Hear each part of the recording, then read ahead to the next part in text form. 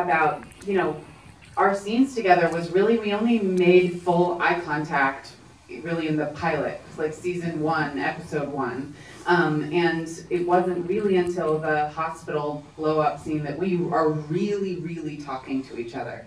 And I think that for Debbie, she's sort of struggling in so many aspects of her life and feeling invisible and lonely and full of rage in so many different parts of her life that even if it's in a negative way, I think she feels very seen and understood by Ruth. So I think that all the rage that she was feeling in her life was channeled into that, that match. And sadly, towards your ankle. Yeah. Yes, I sort of a clever comeback about the ankle. I'm like, it was sad. I agree. Yes, I think that reading episode 7, the fight scene was so gratifying because so much of season 2 is spent with, you know, season 1, it's like what you're saying, where we weren't even looking at each other, but we were learning how to work together.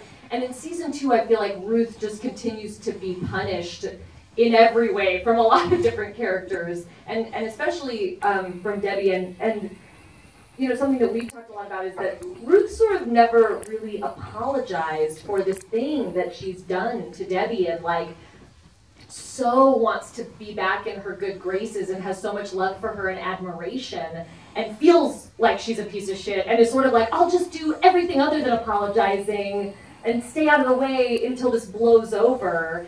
And I think also what I realized is that there was so much standing in the way even of her apologizing, because Ruth had, you know, she likes to think that it was sort of like a total accident, this infidelity from season 1, but we realized in 7 that there had been a lot building in their friendship, a lot of animosity and resentment that Ruth hadn't even really come to terms with. So I think it was really gratifying for it to come to like a real physical head, and then to have that scene in 7, and that was so fun to shoot because obviously acting with Betty is like a master class in acting, and also it's so fun. And I feel like when we shot that scene, the director, we were just like, leave the room.